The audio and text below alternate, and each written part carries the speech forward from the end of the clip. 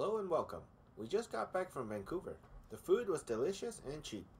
I want to get straight to the point and let everyone know what went down at the Aurora shareholder meeting in Vancouver.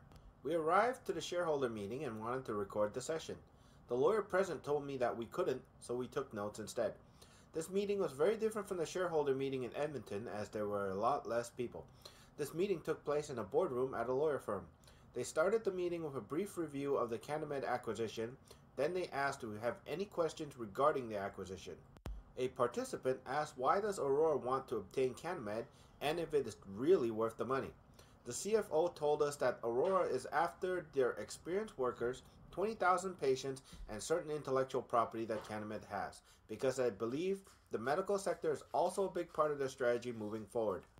Another question asked was why doesn't Aurora just acquire both Cannimed and NewStrike?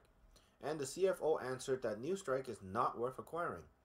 Once all the questions were asked, we voted by a show of hands for the Cannimed acquisition, and a majority of people at the meeting voted yes. Once the vote finished, then came the question and answer session of the meeting. They told us that they're not allowed to discuss the Cannimed lawsuit other than what has been announced. The CFO said that there will be a press release regarding the matter soon. Most of the questions from the participants were answered with very generic responses, such as, we cannot speak about the matter and please consult what has been released to the press. There was a question that stood out from the rest, and it was, how could Cannimed acquire NewStrike when NewStrike's stock price is worth more than Cannimed? The CFO told us that he doesn't know why NewStrike's stock price has risen so much when the company has just acquired the license to sell. The deal is still in Canimed's favor to acquire NewStrike because the deal between NewStrike and Cannimed has them locked in at a price favorable for Cannimed. NewStrike's share price is still quite high. Even if Aurora's shareholders voted yes to the Cannimed takeover, at the end of the day it is up to Canimed's shareholders. If they vote yes on acquiring NewStrike, Aurora will be forced to back out of the acquisition of Cannimed.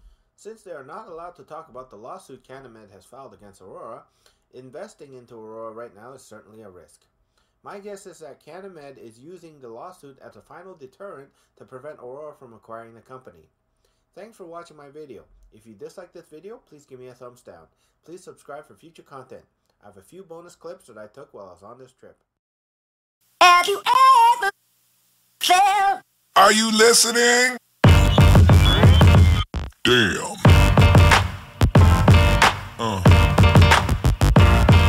Yeah. Yeah. Yeah.